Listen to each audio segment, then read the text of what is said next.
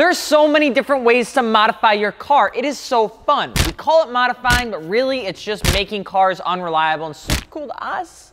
And slightly questionable to pretty much anyone else that knows you need to match your belt to your shoes. By the way, you do. Same thing with the watch. It's a pro tip. It does well when you're going to weddings. Just trying to help you out, okay? I've seen the way we dress sometimes. Anyways, from the 20s and 30s of Whittier Boulevard taking up the surge of the movies like Fast and the Furious, the automotive community has and always wanted to make things less reliable, all right? Like, that's just what we do, okay? I'm Alex, Alex.fi on Instagram, and today we're gonna be talking about doing a thing to our cars we probably shouldn't do. A process that by and large is one of the biggest financial mistakes and wastes we can make as young adults. It'd probably make our parents cry just a little bit when they find out how much a wing costs, so then you realize that they don't really do much. But hey, all right. They say buying a house is a bad idea too right now anyway, so I mean in terms it's a potato. A passion that makes us get all sunburnt and end up with trophies that we never end up like flaunting. Ladies and gentlemen, we're gonna be talking about you wanting to modify your car.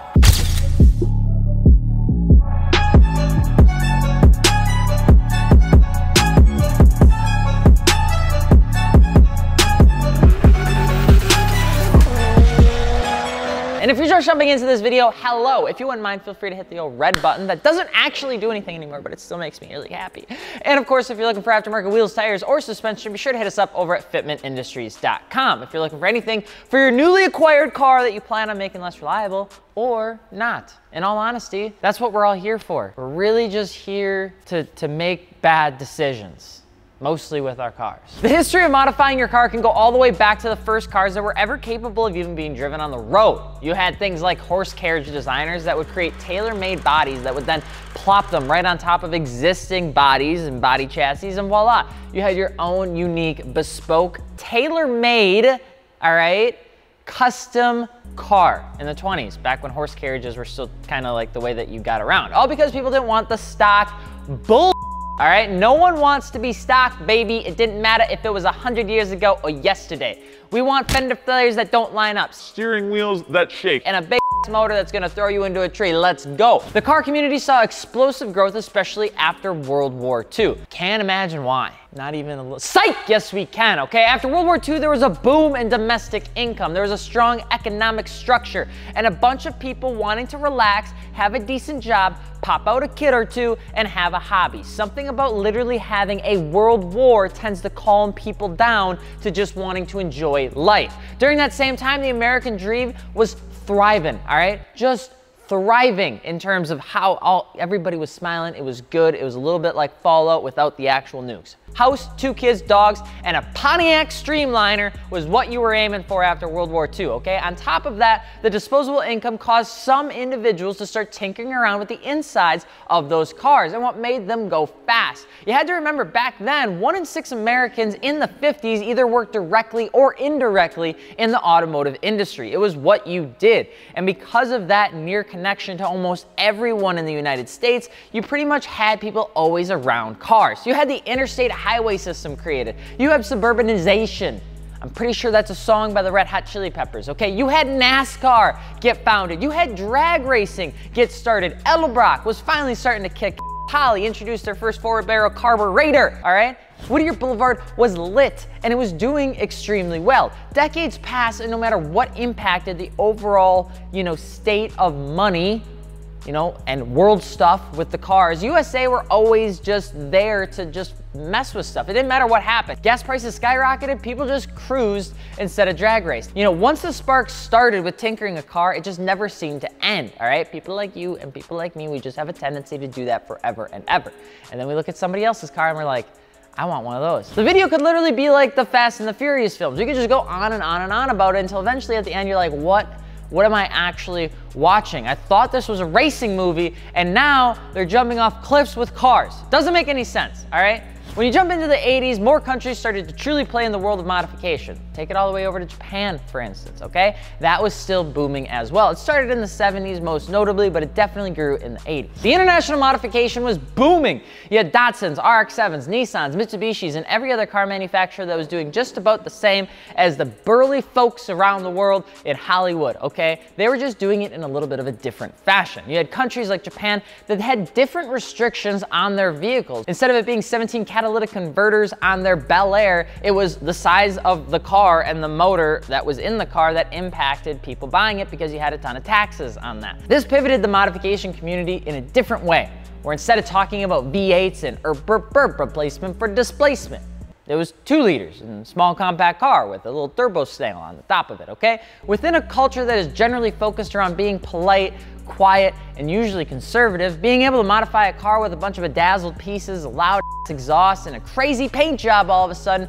was a pretty fun way for a lot of people to express themselves. It was a pretty damn good idea. But while the Japanese was working through their modification teenage phase, we'll call it, it wasn't until the mid-80s that it truly began to explode within Japan. You had magazines starting to launch, like Option, which was a bad cartooning style magazine that started to share the previously known underground style community of cars in Japan, which previously it was more underground, it was a little bit more rambunctious and rebellious, people didn't like them. The editor-in-chief of that magazine would then also introduce the Tokyo Auto Salon in 1983. Sure, you had Initial D and other animes and things like that that did have some sort of automotive thing in it, but in 1995 is when Japan truly started to level up again with car modifications, because Japan used to have really strict regulation that came to the importation of foreign auto parts. It was finally lifted in the mid-90s due to the US of America, putting a lot of pressure on Japan to try and get them to relax that import tax.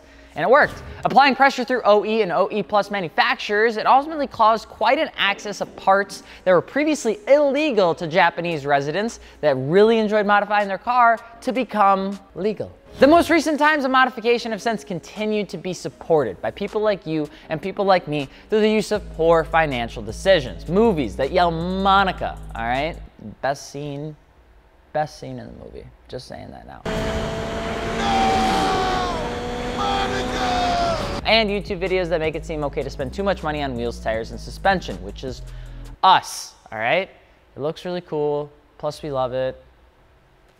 The pieces of metal. Fitmentindustries.com. But we are not here to talk about the history of modifying your car, okay? You want that, some of that, go read a magazine, go read Option or something, I don't know, okay? Okay, we're not doing that. We're here to talk about you wanting to modify your car. So you want to do that. Well, don't set down your 10mm and grab your favorite secondary 10mm, because you'll inevitably lose it, because we're about to talk about what it's like to make a perfectly okay vehicle un-okay.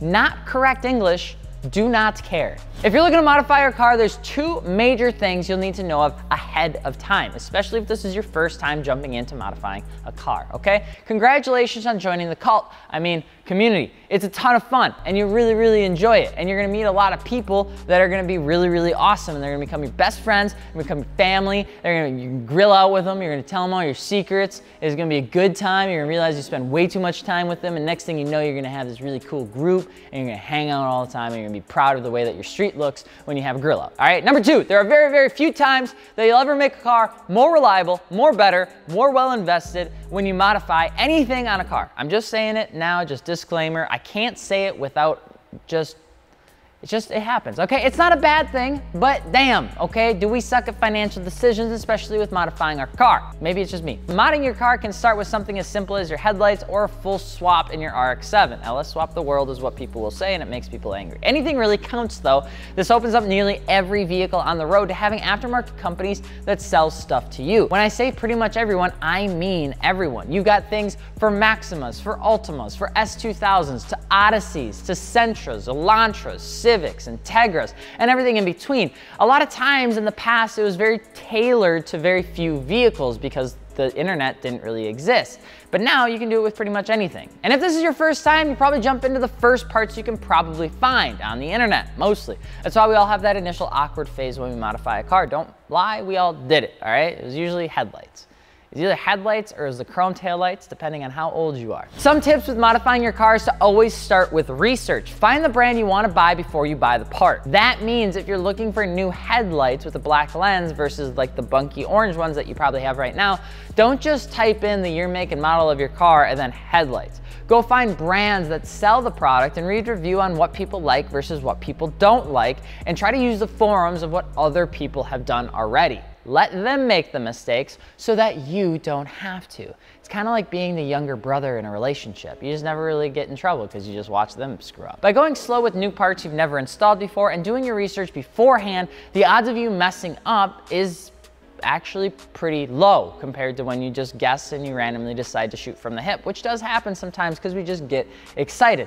When things like that don't happen, they usually end up sitting on jack stands. And when I mean they, I mean your car, because it just happens for seasons and seasons at a time because we don't do our research. And usually we end up rushing a project because we accidentally blew up the motor. I feel like this is just like a intervention of things that I have done myself. Okay, final move is if you're gonna modify your cars to do it and have fun. Do it for you. Make it slap, all right? Throw it on some baller wheels. Make some people angry. Have fun. Join a community. Get some cool headlights. I don't know what you would, I don't know what your car has. Buy some decent parts. Have some fun. Blow up your motor.